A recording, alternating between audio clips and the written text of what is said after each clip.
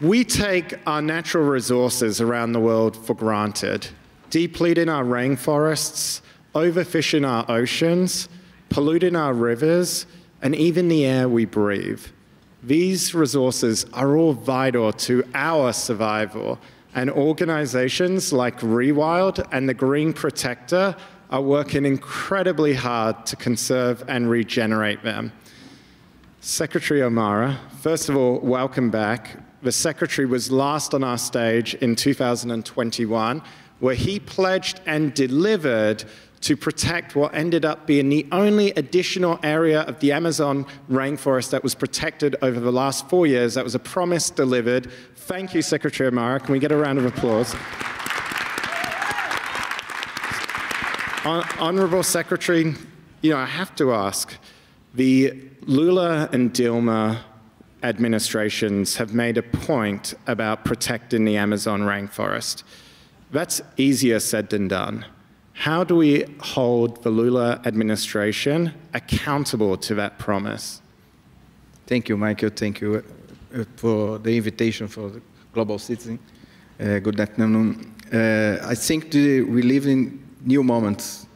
And after 4 years of regressions that deforestations increase in Brazil, we have a challenge, but opportunity that have to include people, economy, and living forests. We have to include these 3 axes because we have almost 30 million people in the legal Amazon, 90 million in Pará, that was in poverty in the most of this place. And they have to change the way they live to a new economy. And in Pará, in the last 4 years, we implemented policies, plans, and actions to change this. Now, our goals is to decrease the emissions until 2036 and restorations 5.6 million of the forests. So we have a state plan of bioeconomy that includes the seeds, the leaves, and all the solutions based in the natures and the forests. We have to safeguard our indigenous peoples, our traditional communities, and our people. Take care of people. So I think that the Governor Lula now can be the leader that coordinates all these actions to combat the deforestation and change the axis of the economy on Brazil, at Brazil. So we know, unfortunately, because we've already destroyed so much of the Amazon rainforest, there is already loss and damage that's been sustained that we can't recover. Ineza, first of all, congratulations again on last night. Let's give her another round of applause. Ineza, you co-founded the Loss and Damage Youth Coalition. Why is this issue, and in particular loss and damage finance, so important in the fight to protect nature? Thank you so much. So for me, when I'm talking about loss and damage, is that point that is causing me anxiety because I'm not able to see a future if you're not able to address it right now. And for the fact that it has been in existence since 1992, but then not having concrete climate action towards this since that time, is the one that it caused me to realize that I am part of the generation that do understand all the broken promises that world leaders gave us since the start of the era. But then I'm also part of that generation that is also be able to implement concrete solution. And what really we need to put forward as the generation is to risk and put ourselves out there with the concrete solution that we are having. So for us, loss and damage finance especially is that opportunity to allow developing countries, frontline voices, especially women and the youth, to be really respected in the decision-making process and listen to their concern. Because if you hear from the different message that we're receiving here about access to climate finance. We are demanding the loss and damage finance to be new, additional, and accessible. The newality is important for us because we know the past commitment has never been fulfilled, and we don't want this, the finance for loss and damage to be an additional burden that is going to create another competition between different agendas that we are having. But the accessibility is the one that is really important because we know the different solution that is existing for our planet is not able to be accessible for the grassroots actors or the community or developing countries because the access modality is not really adequate to the need of the frontline community. But what we are aiming to do in the coalition is also to offer a little bit of an idea of how this one is looking like, because we have worked with different partners, for example, to fund 11 youth-driven action to address loss and damage in different parts of the world. And the message that is coming around is that it's really possible to narrow down extreme, massive forces of young people to take action on climate. And yes, it's to all link with the planet, because of our planet, we are the one who destroy it. By we, I mean humans in general, but then we are the current generation that is going to be left around with the huge burden. But we are choosing to be part of the solution, and that is one thing that should be respected in this year. Because if we are respected as active stakeholders, we are able to design concrete solutions on the national and international level. So, yeah, let's give Ineza a round of applause. That was fantastic. So Dr. Tariq, you're a world-respected leader in education. You work with youth around the world. But why is education so important in the fight against climate change? What are you here today calling for, and how can we all help? Thank you, Michael. Look, to us, Michael, the education issue and the climate issue is exactly one.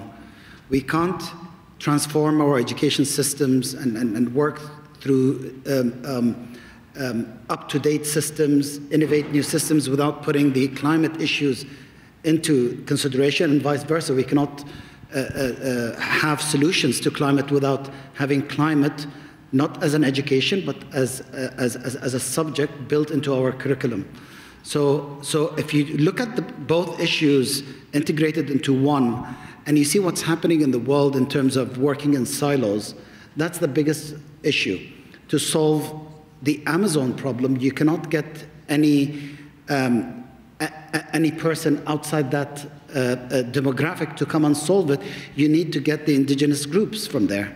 You need to get the locals, the communities who understand the issues and how to solve them, or how to have a prevention take to it. So my point is, if we can gather all the sectors together, listen from society, listen from all the governments, and have a cross-sectoral approach, and have it through a whole-of-society ecosystem approach as well, that's where you will start getting all the strategies and goals aligned towards the cause that you want. And with Dubai Cares, what we have done is we broke the silos 2 years ago at the Rewired Summit, the one we launched in Dubai at Expo 2020. But now we're renewing that summit. We're going to have the second edition at the COP28. Dubai Cares, we signed 2 months ago with the COP28 presidency to be the exclusive education partner. So, and everything got to do with climate and education, green skills and green jobs towards greener economies. That's what we're going to talk at the Rewired Summit. And the main goal of the Rewired Summit is to come out with action points to the UNFCCC and all the future COPs, to have education embedded as a full-day thematic, as it is for the first time this year, but also come out with an outcome report, with a policy paper, to tell all decision makers and policy makers the co-relationship between education and climate. So thank you, Dr. Tariq. And I think on that point, you mentioned COP28. And I know we've got our work cut out over the next 7 months. And to that end, Rodrigo, you joined us in 2021, campaigning with Rewild, Coldplay, to deliver on Honourable Secretary's commitment, which was delivered upon. But you've got some exciting news for us today. This is, after all, From Ideas to Impact. What would you like to share? Yeah, thank you, Miki, for having us, the Brazilians, here on this panel. And as you mentioned, I mean, the destruction of the rainforest, the Amazon rainforest, it is a tragedy, and a tragedy that affects us all. indistinctly. And I was speaking this morning with people from the food panel that what he said, it is to see that only one industry is driving 90% of that destruction, which means, I mean, cattle and cattle feed industry is responsible behind all of that. But it's a tragedy that we can come to solution, and all it comes with one word, it is partnership. And then we start this beautiful campaign in 2021, and along with you guys and Coldplay, we mobilize a lot of voices in Brazil for the forests. And of course, I cannot I have to acknowledge one of those voices that help us to do this, not only the governor, Elder Barbalho, and Mauro, the secretariat, but we have this amazing woman, Angela. Where is Angela? From a local organization that fight a lot. Please, Angela, stand up. That really is a local voice, I mean, working for the protected areas in Brazil.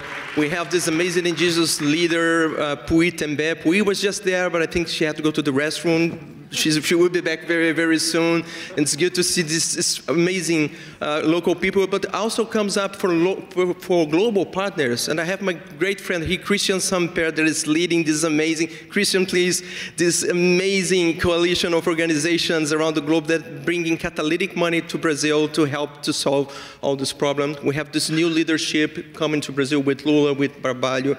And as a result of that, it is really, really my pleasure to announce today that we are expanding from that campaign, that small campaign that started 2 years ago.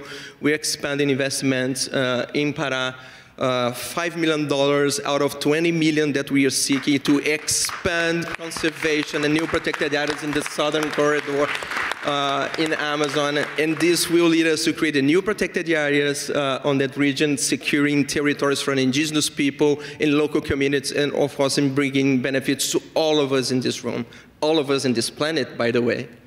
Thanks, Rodrigo. That's amazing. Thank you. And I know we've got so much more to do. That's a great first start, but it is a down payment. Okay, last round of questions. We're going to try and do this rapid fire because we've got a lot to get through. But first, Honourable Secretary, what will this funding mean for you and your state? So this, the importance is the platforms initiatives like Global Citizens is so much important to articulate the civil society, companies, celebrities, to focus on the climate change and support new areas, protected areas, and new forms to conserve the forests. So for us in Pará, that we want to leadership this process. The support of Global Citizen and is so much important for us, and all this represents that we are in the right path to achieve our goal. And so I thank you for Global Citizens and all these celebrities and companies involved in this initiative, because it is very important to us. So our actions do make a difference. It's great. Ineza and Dr. Tariq, I'm going to give you the last joint question together. And so really we know, when we've heard a lot, young people, women and girls, they are both, all of these groups are both marginalized and impacted the most by climate change. We're seeing new rounds of climate refugees. You know, we're seeing a lot of devastation, particularly amongst these groups. But for young people and women and girls, you know, what are some concrete actions that we can all take? You know, who can we call on? Governments, the private sector's foundations, to help these marginalized groups? Thank you so much. I feel for me, it would be first to recognize that those who are at the front line experiencing these damages are also holding solution, because we've been experiencing this impact for quite some time. And for example, I come from a country, Rwanda, where we have like real models of how community can take concrete action, climate action. But the only issue is that we are having partners who are not really ready to take risk on working with the youth-related organization on the grass level. But this also can be translated on the international level.